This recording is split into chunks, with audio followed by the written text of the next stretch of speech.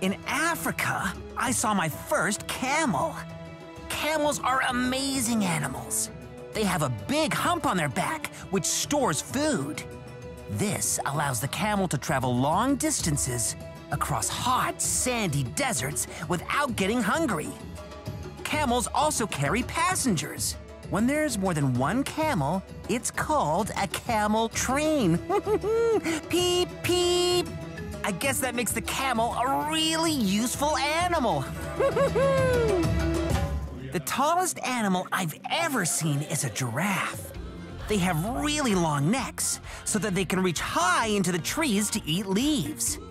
They're very elegant creatures who roam the savanna plains of Africa.